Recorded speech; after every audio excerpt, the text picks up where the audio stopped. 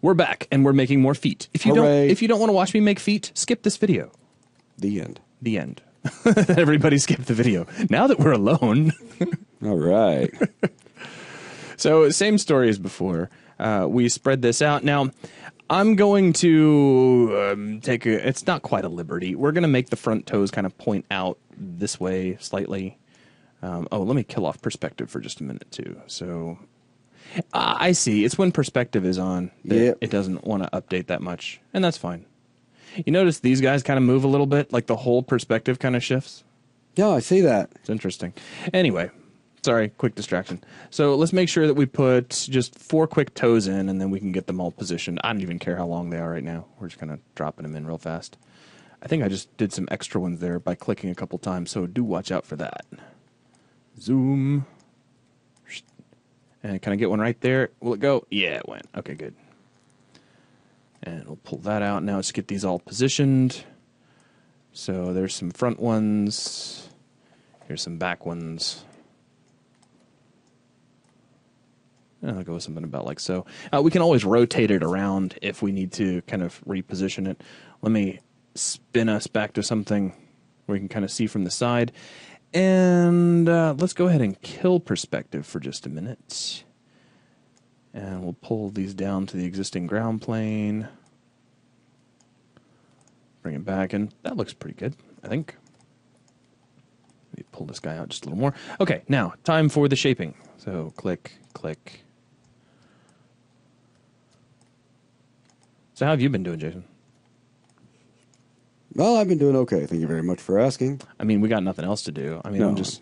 Well, as you know, and some people on the site know, last night, I had a stupid tumble and destroyed my iPhone, which is quite sad. So I'm waiting on a new screen to come in tomorrow. Yeah, that's interesting. You're actually going to be installing a new screen as opposed to... Well, after seeing what Apple charges to do it, I was like, screw that. And how much do they charge? Around $250. Which means that buying the screen for about $30 probably is about right. Everything else is just the premium to have Apple handle it for you. Precisely. So, yeah, outside of that, it was really good. I didn't run out and immediately use it as because the first thing you said was you're going to get an iPhone 4S now. I totally thought that's what you were going to do. And you know how bad I want one just for the camera. The camera's so much nicer now. And that would be pretty true to form, and you know this. I do, and I know that for me, someone who loves to take pictures, especially even just candids with the phone. I mean, I've got thousands of them that I've great at it. Yeah, and in this camera, and then it's a higher resolution. Yeah, suddenly and the aperture is it's got a wider aperture, and apparently it takes the pictures faster, which is also very cool. Absolutely. So I mean, yeah, there's all kinds of reasons. But like I said, and even just sitting here right now, I know you've already sold yourself on one. I'm surprised you don't already have one. It wasn't like when the 4 came out. Remember when the 4 came out? Yes, very well. You were involved in that. Yeah, I got one too. But I was right there ready. I was pretty close to my upgrade. You actually... Wait, didn't I end up technically with yours? Or... Because I was in... Yeah, we switched. I was in Michigan at the time. Yep, and I had to send it to you because I'm awesome, by the way. You were very awesome. In case people need to know. Everybody that was in the class I was in, they all took this field trip. Yeah. And went and camped out from 5 o'clock that morning at the store that was 45 minutes away from... Oh, wow. Yeah, that's hardcore. I was like, yeah, mine will be arriving tomorrow. I can wait one more day. It's not going to kill me. All right, the drawing gives us no information in this regard, so I'm actually going to make these feet face the other direction. Mm-hmm. I mean, so many other aspects of the keys morphology just scream 360-degree mobility that I think it'll be cool if we just say, to heck with it, and make this foot face back. What are you talking about? There's information that you can see. It does face back, and you can look at the very back, left leg, his left, our right. Will you just go with it, please? Oh, yes. That sounds like a great idea, Zach. Thank you. So glad you thought of that. Thank you. That's really all I'm asking. It wasn't even all that hard. All right. Outstanding. I can't wait till we send these videos off to Scott Sigler. He's going to listen to us and be like, oh, man, these guys are idiots. Well, yeah. But we've read his book, so he can't complain too much. Yes. At least we're cool idiots. But we are Scott Sigler junkies, so that's cool. Yes. For those of you that have not read books such as Infected or Contagious. both of which are pretty awesome. That's actually how I discovered him. I just wanted some sort of horror book to read. Well, the cool thing about the whole infected contagious thing is, of course, you got me to read those. Yeah. And hang on just a second. Make sure that local's on. You got me to read those by just harping on how cool the first one was, and then the second one. And finally, I was like, all right, fine, I'll read it. And of course, awesome books. I read them both back to back, just devoured them because they were just so much fun. And then the great thing that I love is I was able to return the favor by insisting you to read the GFL series. It's funny because when Scott Sigler comes out with a new book and he's working on one of the things that he does that's really cool for all of his fans is since he records all of his own audiobooks, he'll do readings of these books, and he does like a weekly podcast, and he'll release what he's recorded for free, which is really cool. So if you're following along a while, he's actually doing these recordings before the content goes off to be, sold by Audible or Amazon or wherever. Then, you have access to it for free, and you get to follow along, which is really, that's really cool of him. Yeah, it is. But when he was working on The Rookie, I saw those videos, those podcasts coming out, and I had just finished off with Contagious, and I thought The Rookie was like 6 years ago. I don't, or maybe one of the other ones, like the All Pro, maybe. Yeah, it could have been one of those. Yeah, but for whatever reason, I was over at his site and I saw The Rookie though. Yeah, okay, and gotcha. I read only a little bit about Quentin, quarterback, and told myself, you know what, I'm not in a mood to read a football book. I wasn't either. Didn't realize that it was aliens. It was this massive science fiction book. Yeah, actually, I was kind of the same thing. I'm always I like football, but I'm not like a crazy football addict. And it takes me forever to finally decide to watch films like Any Given Sunday, or actually my favorite football film of all time, The Program. Mm-hmm. But when I watch, I'm like, oh my God, that was so much fun. And I was kind of the same way about The Rookie. I was like, yeah, it sounds interesting. And then I was over at Amazon because I was trying to find a new book for my Kindle, and the reviews on it were just incredible. And I was like, how on earth, or anywhere else for that matter, is a book about football and aliens going to end up with reviews like this, because the reviews are just outstanding. And so I was like, oh, what the heck? I'll go ahead and buy it, and then just ripped it to shreds. And then you just went on and on, harping on me about having to get it and read it. And I was like, I will. But finally got around to it, and it got to a point where I was just so into it. But with us going out to the gym and jogging and all, obviously you can't bring the book with you and read. And that's when I actually purchased the audio book. Yeah. And I did not realize how much effort he put into the production of that. It's really good quality stuff. Yeah, you're hearing the crowd and all of the special effects, and all the aliens have very distinctive voices, and it's just good stuff. Very cool. So that's from now on. I'm on the second book. I'm just doing everything through audiobook with this now, because it's just so much fun listening to it. I'm going back and listening to the audiobooks, but I'm reading them first. Mm-hmm. Just because I don't know, I just like reading the books. I don't have that much free time. I hear you. Hey. Okay. So feet? We've got feet. I'm trying to decide if I think they ought to be bigger or smaller, and it's kind of hard to tell from here, really. I'm going to make a few positional changes to the toes here. Well, laying these guys out, are you not worried about any rotational orientation? Not really. Okay, just curious. That's all stuff that can be adjusted kind of as we go. Sure. I really have this love-hate relationship with ZBrush's navigation.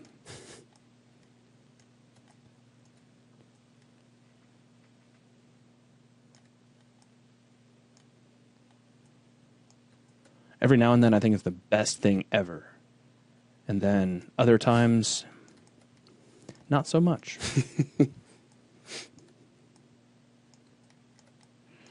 All right, so we'll go with that. And then if I need to make any tweaks or changes, we can do that then. Okay, so now we can move over to the hands, which really, without trying to bring this over every 3 seconds, really are kind of like all thumbs. Yeah, they are. I can see that. So we'll create them very similar to how we created the feet.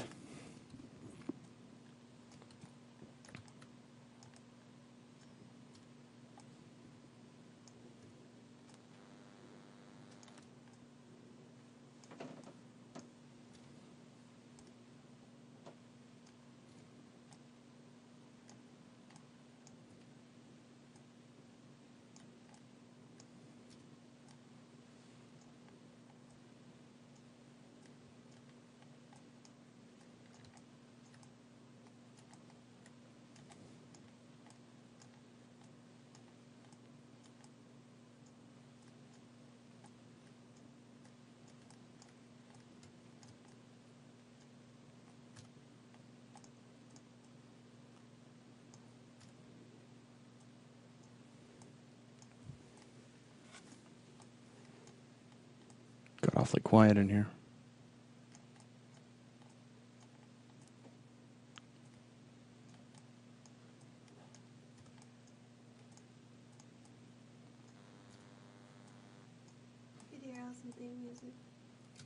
Yeah, theme music would be good.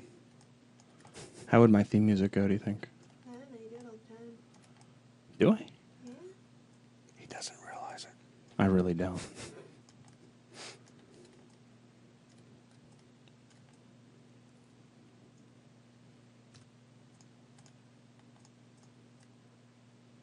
You could always do a video series called Margarita Modeling. You know, it'd probably be wildly popular. Probably so. We do it in increments. So with series, actually, the funny thing is we've actually done it a couple of times. We just don't tell anybody. yeah.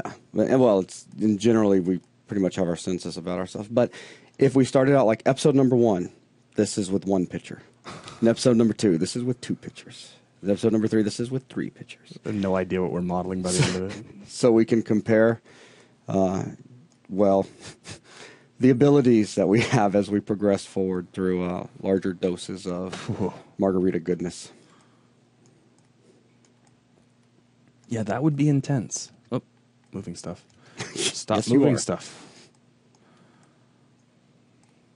This is what I'm talking about with certain aspects of ZBrush's navigation. Because I wasn't clicking on him Oh, anywhere. don't blame I'm not blaming. Really? ZBrush because of your inability. Do you see my to- cursor? Do you see where my cursor is? Do you see my cursor actually on top of any Z-spheres? I do. Okay, what Z-sphere is it sitting on top of?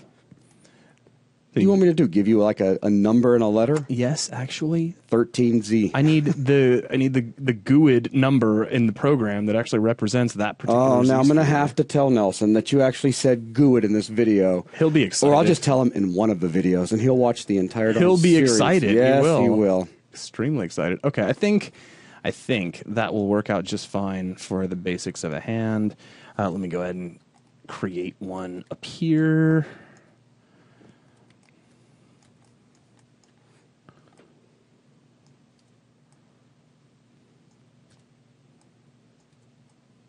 Now I'm going to get some developer from Pixelogic going, actually, they don't have a GUID associated with them in the code. Like, look, buddy, I know, or I didn't know, but I'm just saying, it doesn't matter.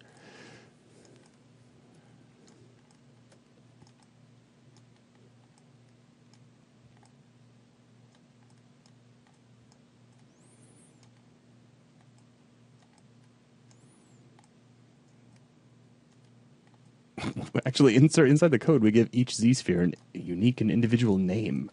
This one is Bob. Hi, Bob. This one is Josie. We named this one Lollipop. I just heard Nelson sigh somewhere. Mm-hmm. Until he found out one was named Rainbow. And then he was happy. Yeah.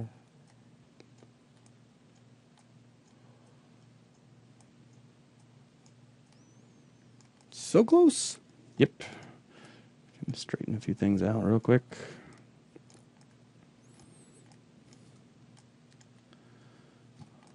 I highly recommend somebody turn on music while you're watching these. And turn us down. And that goes without saying. But I'd be interested to know what sort of music people would play in the background if they did have music on. It just really all depends on my mood. Yeah. True of us all, I think.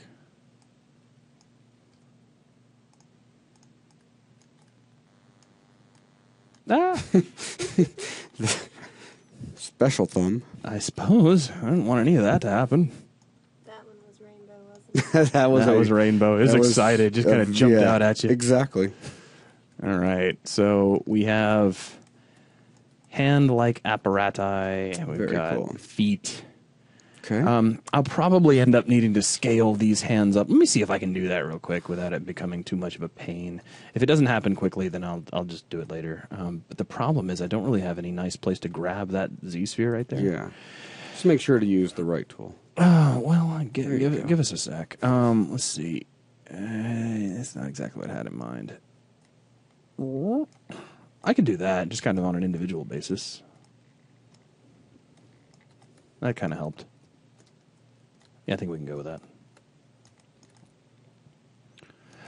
Okay, so we have hands and feet. We do. And we're about 16 minutes in, so I think this is a good enough spot to kind of call it for now. Sounds awesome. And then we'll go from here, kind of shaping out, give it a little more attention to where the legs are posed and what they actually look like. We have to add in little nuanced features like the split forearms and shins, because that's kind of an interesting thing. ZSpheres alone can't do that. So we've got to get a little bit clever with our skeletal layout. But we'll handle that as we move forward. For now, that's going to wrap things up for this video. Thank you to all of our viewers and, of course, to our member sponsors. Yeah. And we'll catch you all later. Bye.